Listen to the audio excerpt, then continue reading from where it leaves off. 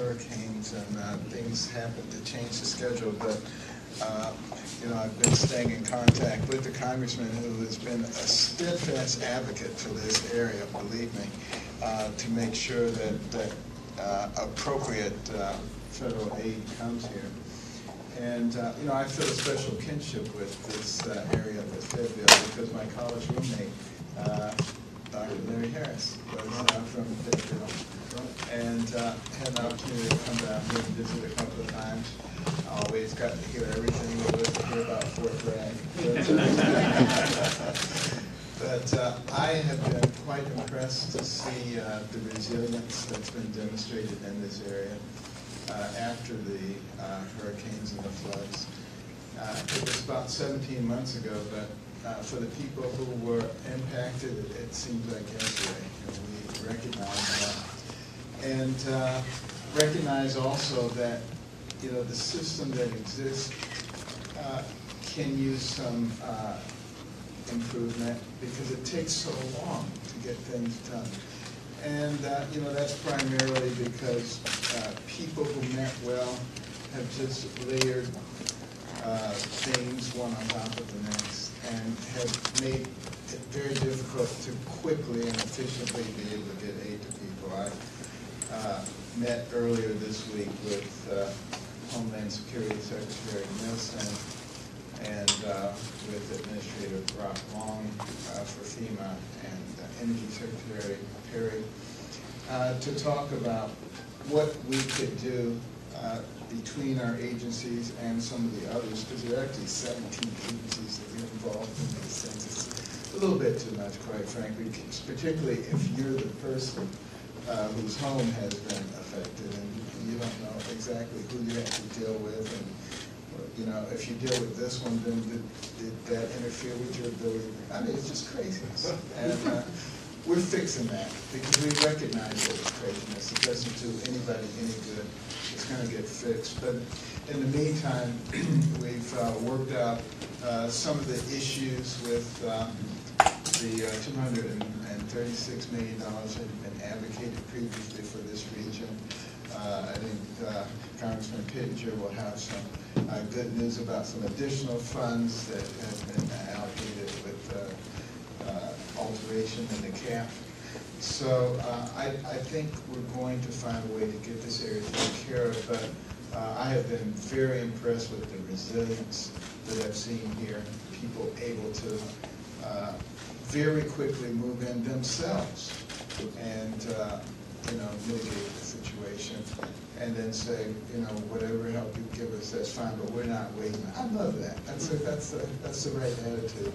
But we want to fix it so that you don't even have to have that attitude, and that's one of the goals that we have.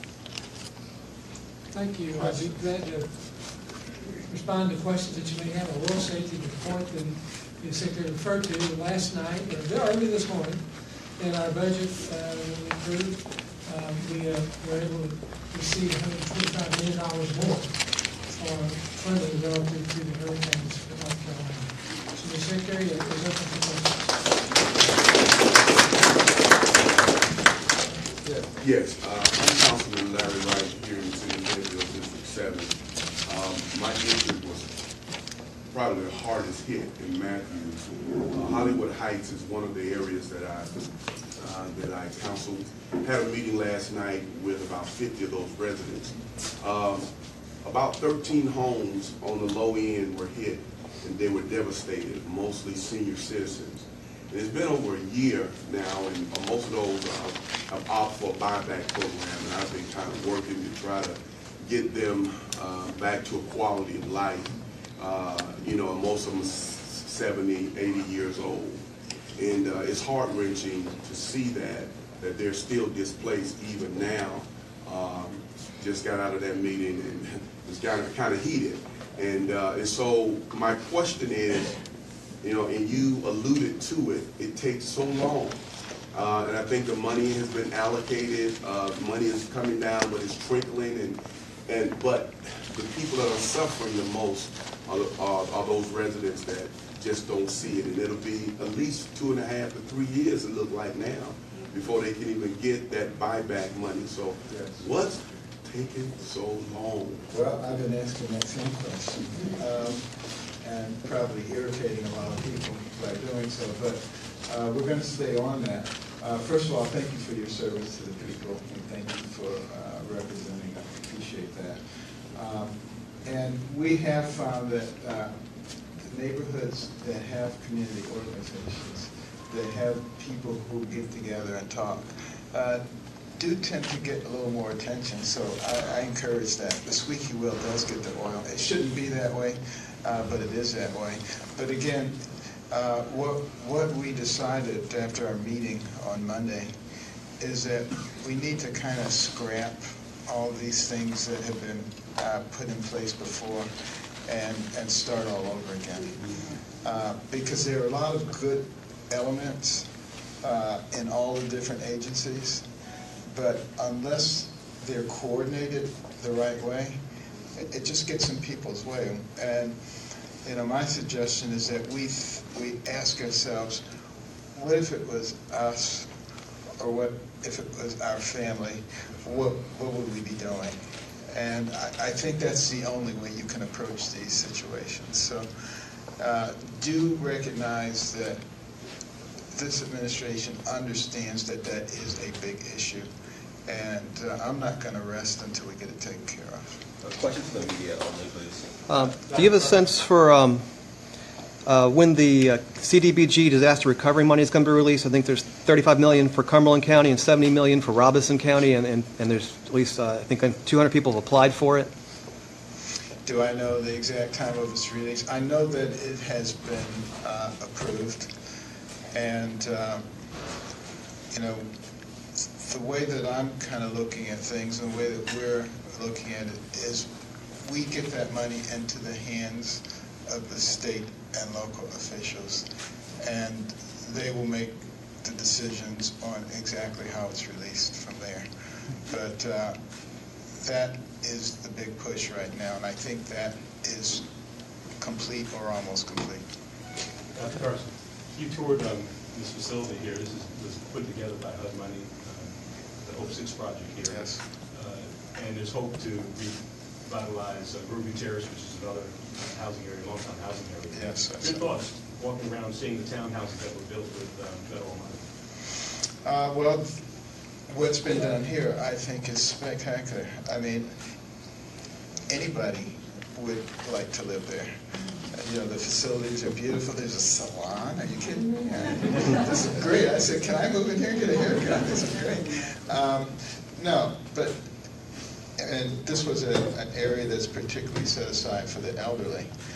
And it is my strong belief that as a humane society, we need to do everything we can to make sure that our elderly, experience comfort in their last years of life.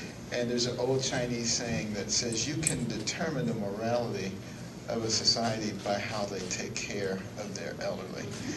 And so as far as I'm concerned, that's a non-issue. What we do have to spend a little more time talking about are those individuals who find themselves who are not elderly, who are not disabled, but who seem to be stuck. And I think one of the reasons that a lot of people get stuck is because, in Washington, we come up with these self-sufficiency programs and say, you did this and you climbed this ladder. And then as soon as they start climbing the ladder, we pull their support. Well, everybody else is kind of looking and they say, I'm not going up that ladder. That doesn't make any sense. So in a way, we've sort of perpetuated that problem. There's a multi-agency council now that is looking at that issue and making sure that we ameliorate that problem so that we don't have that. We want to encourage people. And, the definition of success is not how many people we get into federal aid situations, but how many we get out of it. And, giving people hope, real hope. Once again, I personally believe that that's the reason that we're having an opioid crisis in our country, because there's so many people who just have lost hope. They're looking for some relief. They're looking for something to fill in those areas of their lives. And we've got to start thinking about that. We're a rich country. and we have a lot of very philanthropic people here.